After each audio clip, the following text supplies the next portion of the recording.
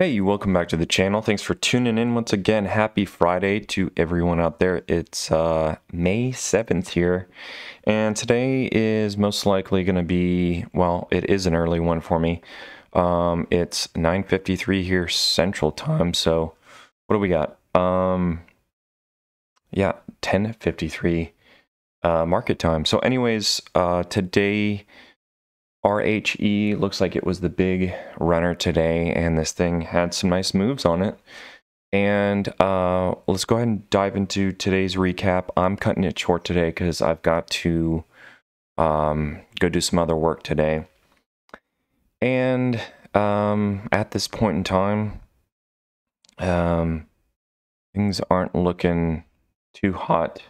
Anyways, I'm pretty sure there's going to be plenty of time for things to turn around and some other stocks to pop up, and hopefully there's some great opportunities for the rest of you guys out there that are trading the rest of the day. But for me, got to cut it short here. But anyways, today I'm up 178 bucks, which is, not that great, but hey, it's still green.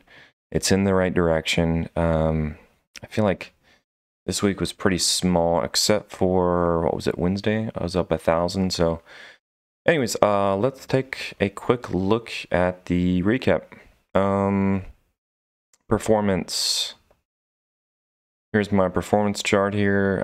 Only looks like it's one bad trade there, going from 189 to 162. So not that bad, but in the general, in the right direction here.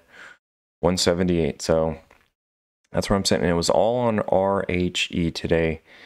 What I was really frustrated at today, and once again, of course, you guys know this if you guys have been following the channel, but E-Trade more recently is execution times have been pretty poor. And once again, I thought it would be my internet connection today, and it wasn't.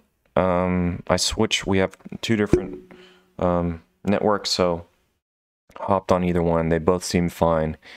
And what was going on is I would throw in a order, and it would take forever to get posted. So let me see if I can do a little test run here.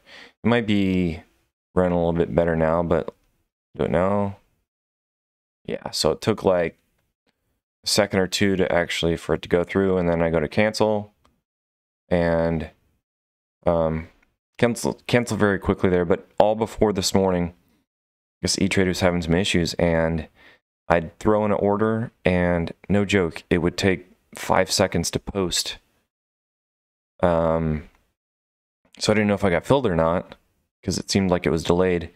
And then when I had the shares, I'd go into sell, same thing. It'd take like five seconds to sell. So things were executing, but they were just super delayed. And I'm pretty sure it was on E-Trade's end. So let me know if you use E-Trade, if you face those issues today. I'd like to know. But anyways, that's where I'm ending it today. RHE. Definitely an excellent move, and I did not do my best on this. There was a lot of opportunities to jump in, and what was it? I think I missed this entire move here. I got a piece of it, sold a little early, and then tried to jump in again, but with the delaying of the orders, like, it was just an absolute mess. So I didn't feel really confident to go in for holding it for more than like 5-10 seconds. So it's just kind of frustrating. But anyways, I'm green today. That's it for now. Let's take one last look at the final numbers on the week here. Okay, so we'll plug in 178. So up this week, 455 bucks, which I don't know. I guess it's okay for being on vacation. The Monday, Tuesday, Wednesday, we were on vacation. Thursday, I traveled back yesterday, so I missed part of the market there. So I guess it's okay, but I'd still like for those numbers to be a little bit higher. And I don't know, I just had some nasty red days as well. So see if we can improve upon that going into next week, because I need to bring up those numbers. But anyways, that's where I sit for now. I hope you guys have an excellent Friday, and please let me know in the comments how you did today, how you performed. If you're green, how much are you green by? And if you're red.